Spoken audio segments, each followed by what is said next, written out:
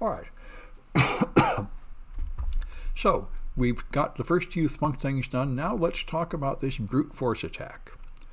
We did not find out how the threat actor got the privilege of executing code on our server.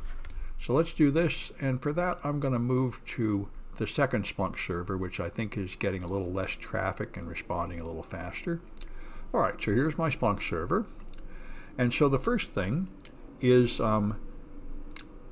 find the HTTP events using the post method. So I can just start here with the data summary and go to source types.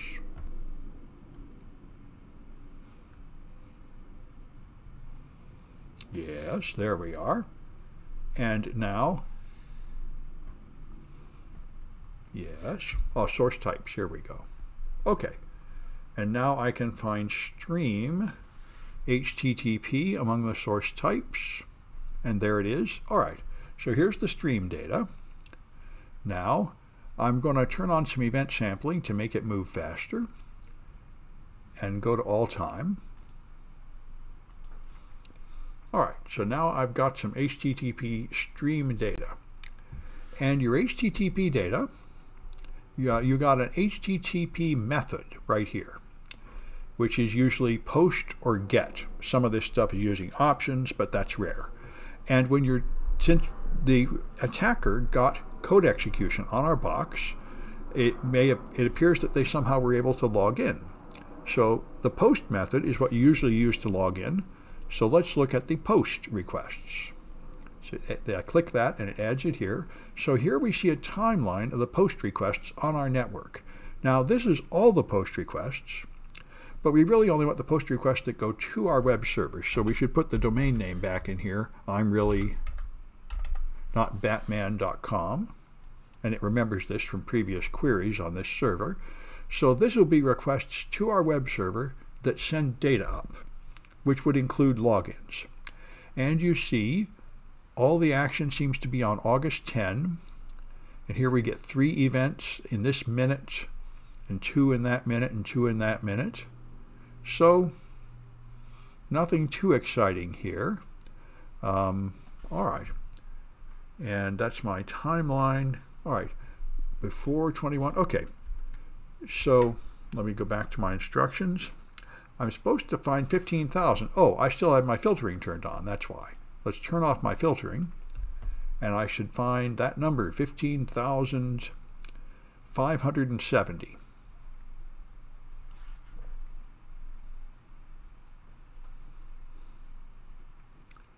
It's still searching. It's not done until it finds the, so it shows the green check. Okay, 15,560.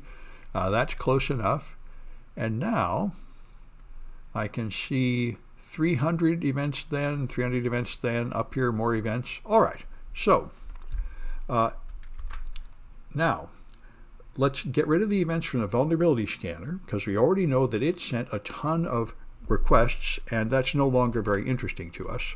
So let's get rid of that, and the easiest way to do that, again, the sort of thing I like to do that the Splunk people find wasteful, is just use not, the way you would in Google, not Acunetics.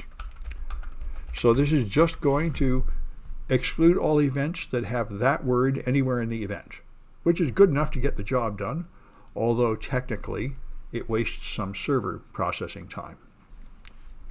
And now we're down to 431 events, and you can see they all happen pretty much here. 200 events in 1 minute, and 212 events 1 minute later, and then basically nothing.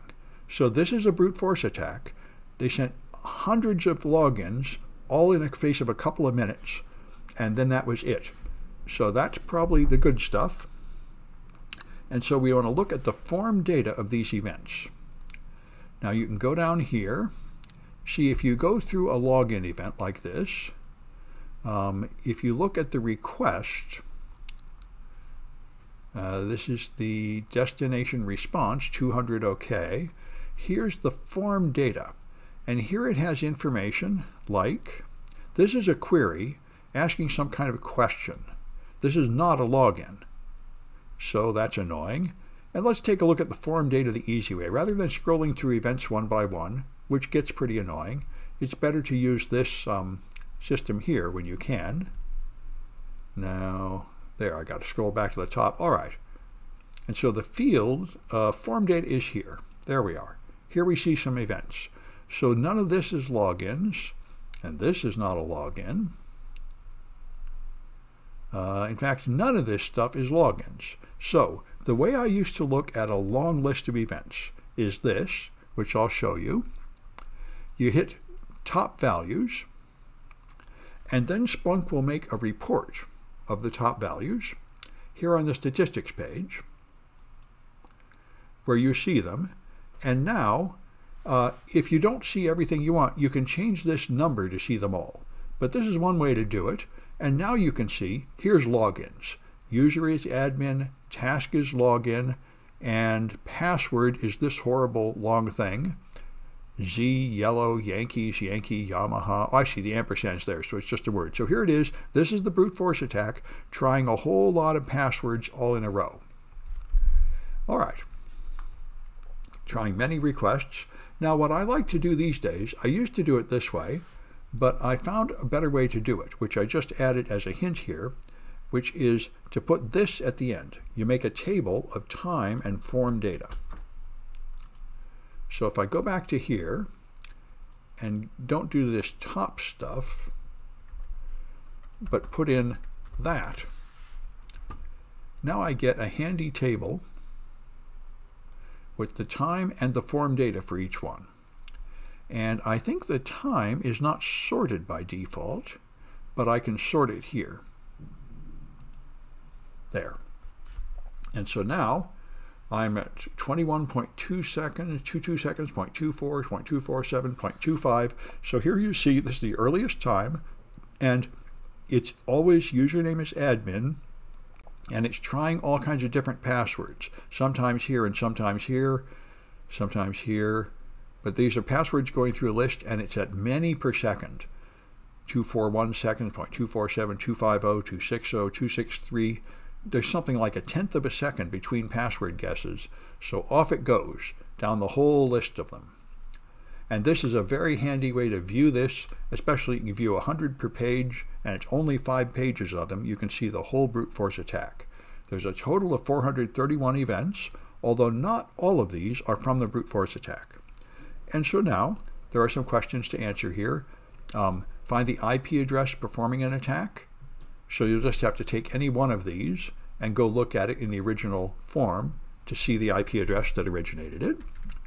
And then find the name of the executable file that they uploaded to the server.